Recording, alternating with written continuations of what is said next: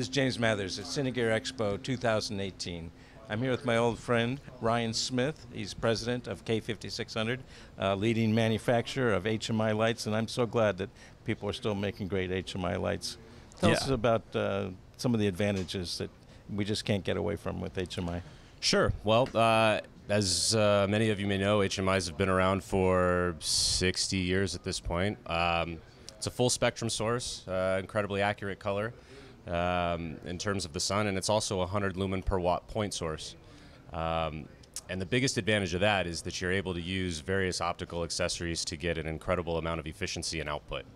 So when it comes to the amount of watts coming out of a wall versus the amount of lumens hitting a subject, it's an incredibly good ratio that while there may be a lot of other alternative techs that are out there, some of them still have a hard time competing with the big light in the sky. So that's where HMI comes into play. Can't get that hard point absolutely. So I mean, if you talk about a point source with a parabolic reflector, you can get an incredibly tight 5-degree spot where you're maximizing nearly all of the light that's coming or being generated from the source itself. So, But people have had issues with flicker in the past. Sure. What are you guys doing with flicker now? So in terms of flicker, it really has to do with the frequency rate, mostly coming from the ballast, so the power supplies that are being used with the lights themselves.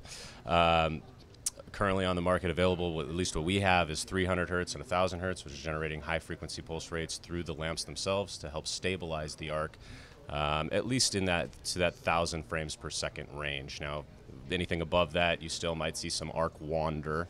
But I think at that point you're able to get a lot of lumens in the amount of light that you need to even capture at those frame rates. Yeah, usually when you're shooting that high speed, you need all that power that only HMIs can give you. Sure. And last year we did a flicker test. Yeah, which was great. And by yours the way. was great all the way up to 5,000. So. Oh, you ended up getting up that high even. Great. Yeah. I missed that. No I'll worries. have to go back and study a little bit. Thanks, Jim.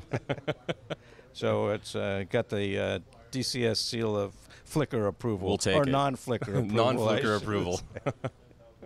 But what's in the future for your units? So currently what we're showing, we debuted at NAB and we're showing here at Cine, is the new Joker 2 line. And what that basically has done is revamped the existing Joker that's been around for the past 20 years. It's improved upon some of the things that we've learned, and it's also added some additional tech, mostly being that all the ballasts now include wireless DMX, which, as we know, is all the rage. Everybody wants to control everything remotely, so we've tried to put it HMI in a position where it can still be on a set with several different sources and still be controlled from a console remotely. In addition, we've turned our 800 and 1600 into reversible HMI and tungsten lights.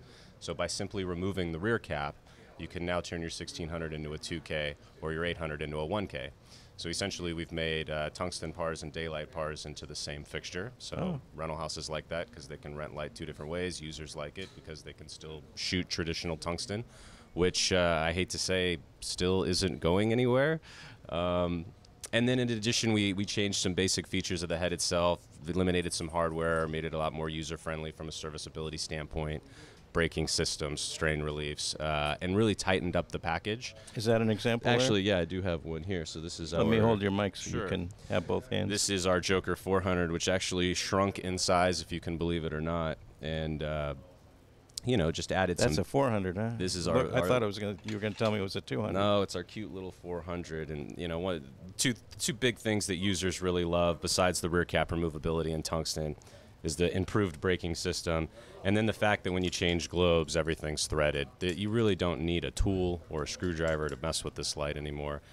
And especially because we have so many accessories that are adaptable to our units, it's just the easeability of being able to change everything in and out quickly. As you know, time is money, even more so than ever nowadays on sets.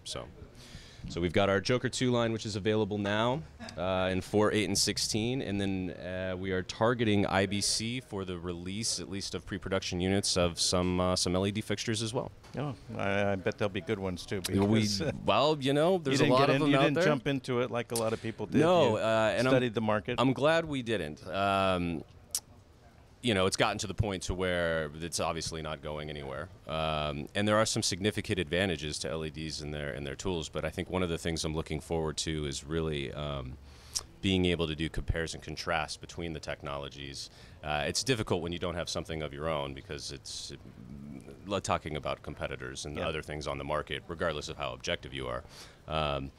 But as we come out and begin coming out with our own lines, and we can really talk about sizes and weights and heat dissipation and lumens and what are you really getting out of these tools, to whereas unfortunately a lot of guys on sets don't have time to test things anymore. It's so quick. The prep days are being eliminated, and they take what they get. And being able to educate and show people the differences in the tech and how things operate, I think, is going to be key in the future. And actually something you could help with tremendously, and have helped with tremendously.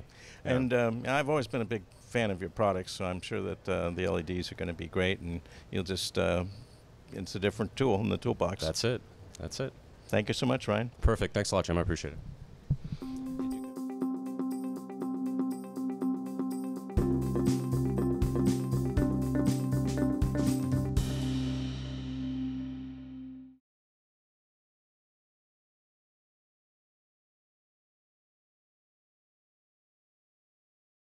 So basically, 400-watt Joker 2. Got it with a parabolic reflector, the Beamer 400, which is very easily removable with a thumb screw. And then in order to change lamps to our either 3200 Kelvin or 5600 Kelvin HMIs, it's just the threaded ring. And show us the braking. Increased braking system on the side. It's all stainless steel. We noticed it with our 15-year-old fixtures, brakes were grinding down. So it's not something you would learn until you had a fixture that was 15 years old. Improved strain relief system as well. Same bayonet mounting on the sides, and then a triple axis yoke, which gives you a little extra clearance for some downward mobility. There you go. Cool.